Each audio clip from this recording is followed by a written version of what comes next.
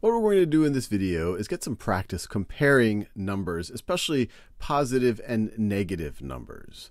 So for each of these pairs of numbers, I want you to either write a less than sign or a greater than sign, or just think about which of these two is greater than the other. Pause this video and see if you can work through these four pairs. All right, now let's do it together. So let's first compare -7/4 to -3/4. And I'm going to try to do that by visualizing them on a number line. So let me draw a straighter line. There we go. Let's see, they're both negative, which means they're both to the left of 0. So I'll focus on the left of 0. So that's 0.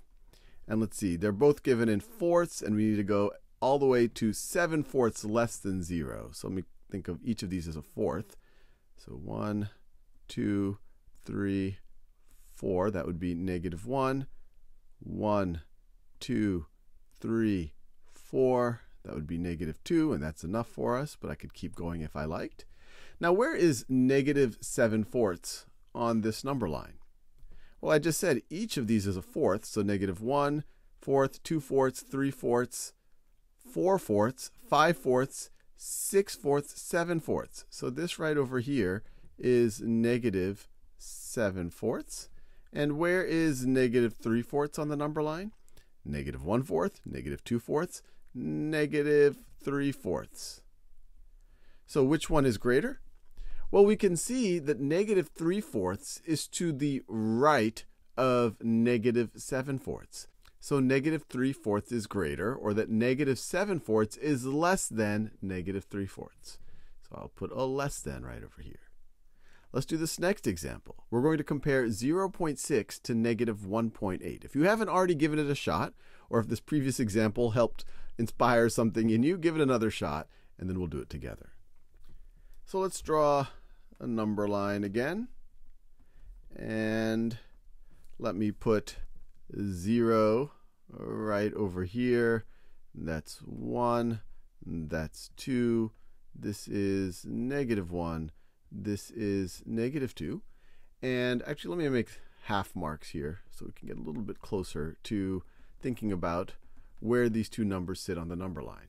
I'll start with 0.6.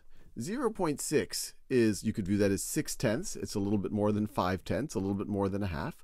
So 0.6 is going to be roughly right around here on our number line, 0.6.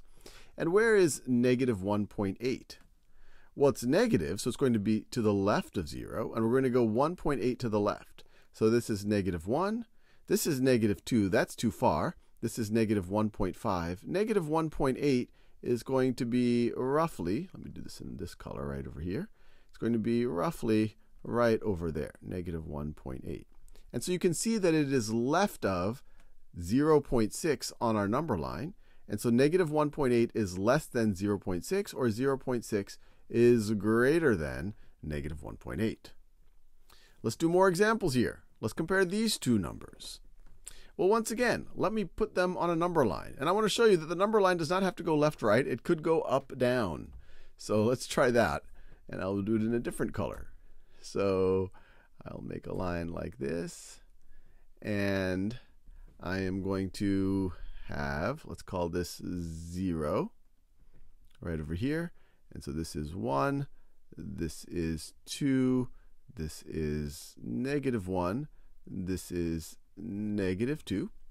Now, where is 2 1/5 on the number line? So that is +1, +2, and then we're going to go about a fifth. So that'll get us roughly right over there. And then where is -1 1/10? Well, we're not going to go below 0. So -1. And we're going to go another 1/10 beyond that, below 0. So it's going to be roughly around there. So that is -1 1/10. And so we can see that -1 1/10 is less than +2 1/5, or +2 1/5 is greater than -1 1/10. Let's do one last example comparing these two numbers here. And actually, I can extend this number line right over here, and I should be able to fit both of these numbers. So let me try to do that. So I'm going to extend it This is negative 3 right over here. So where would negative 1.5 sit? Well, we're going below 0, so that's negative 1.